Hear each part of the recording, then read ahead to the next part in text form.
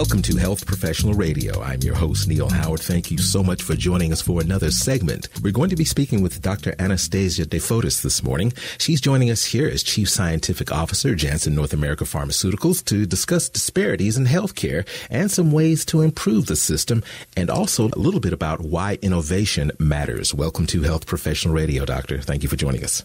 Thank you. Good morning. Well, a bit of your professional background and talk briefly about your role as Chief Scientific Officer at Janssen. Sure. I am a physician, and as the Chief Scientific Officer at Janssen, my role with my team is to set the medical and scientific engagement and support strategy for Janssen North America, for all the support we provide for all of our medicines and vaccines. Janssen is the pharmaceutical companies at Johnson & Johnson. We have over 40,000 employees around the world. We focus on areas of medicine where we believe we can make the biggest difference, where there's the greatest unmet medical need. So we focus in areas of cardiovascular and metabolism, immune disorders, infectious diseases and vaccines, neuroscience, oncology, and pulmonary hypertension. In our role, I am a physician. I come from a family of physicians. I have a father, a sibling, and I also have a daughter that's just in training right now.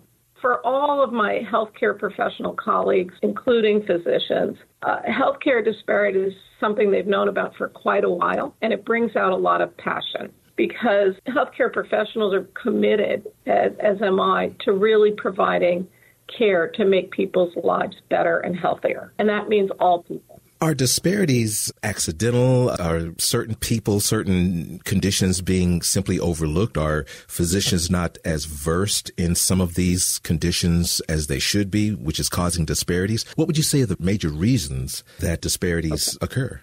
The major reasons that we believe healthcare disparities occur really start from the most prominent being the social determinants of health, challenges in housing, challenges in income. Multiple of those are things that drive some of the largest amounts of disparities. But Neil, you raised sort of another point that I think is very important for the audience to know. And that is part of the disparities occurs in how we manage patients, right? How healthcare providers make management decisions that are often influenced by race. This is especially true for patients who are Black. Mm-hmm. And that also contributes. And then, of course, further from that is the way we deliver health care in the United States, or the difficulties and the increasing challenges patients have, regardless of race, to access care and access treatment.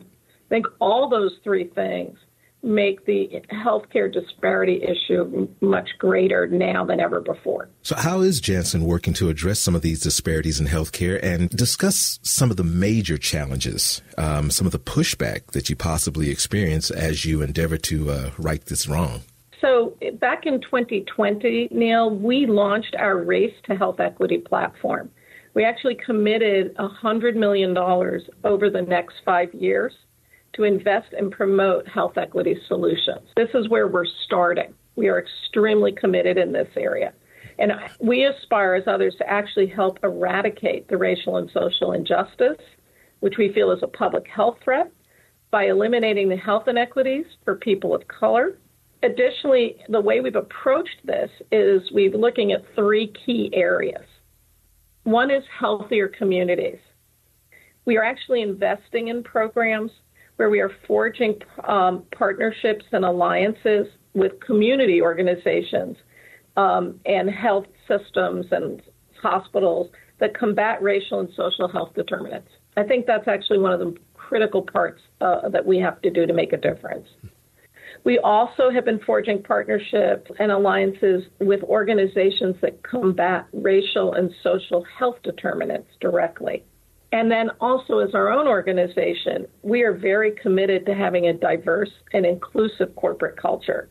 And we think that that's very important that we have and ensure a diverse and inclusive workforce. So we have targeted it really three different ways. When it comes to affordability runs the gamut of people of color, white people, everyone.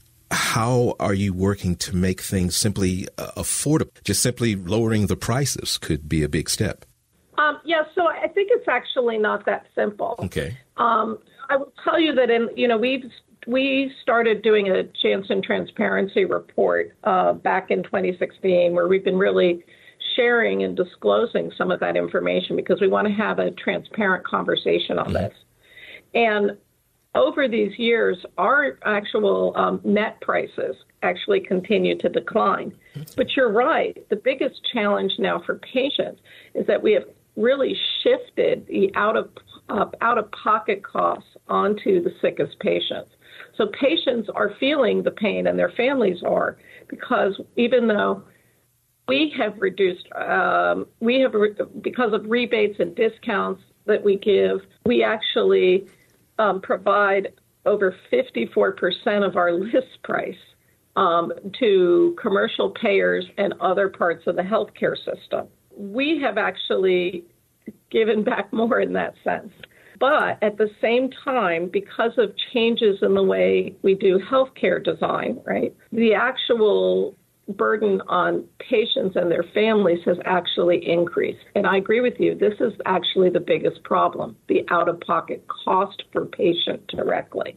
What do you think that we can expect in our healthcare system with these disparities being addressed in the next 5 or maybe 10 years or so?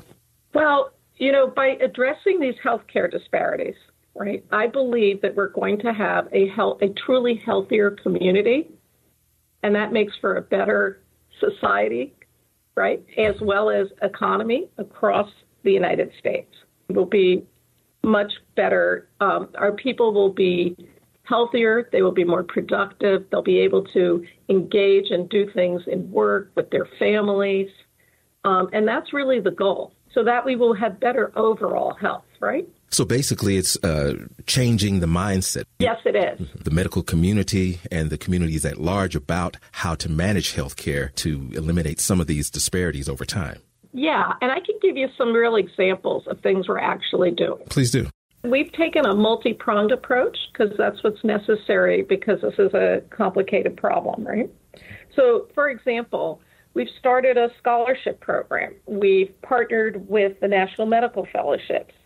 And using this scholarship and mentorship program, we are helping 20 medical students of color in the U.S. who are matched and paired with a J&J mentor who serves as a resource providing advice, guidance, and insight, with the goal being that we want to make sure that these medical students succeed as physicians so they can make a big difference in their careers. Another example would be recently we partnered with the American College of Cardiology on an effort to increase the number of Black cardiologists over the next 10 to 20 years. This program identifies students as early as middle and high school, as well as college, medical school, and internal medicine residents to point them towards a career in cardiology. This program provides mentoring, access to financial support, peer support, and skills building such as interviewing. I think you need a program of this effort to really be able to increase the number of Black cardiologists. We believe by having more diverse physicians, that match our U.S. population, it will provide better care for patients. Another big focus area is making sure we have diversity in clinical trials. We make direct efforts to make sure that our studies populations actually match the diversity of the actual disease population. As you can see, we're really approaching it from multiple different ways in order to make sure that we really start to solve the health inequity problem.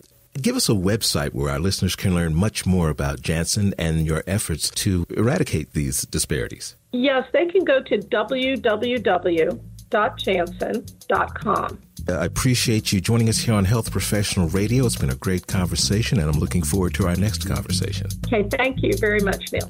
You've been listening to Health Professional Radio. I'm your host, Neil Howard, in conversation with Dr. Anastasia Daifotis. Audio copies of this program are available at hpr.fm and healthprofessionalradio.com.au. You can also subscribe to the podcast on iTunes, listen in, download it, SoundCloud, and be sure to subscribe to our YouTube channel at youtube.com, Health Professional Radio.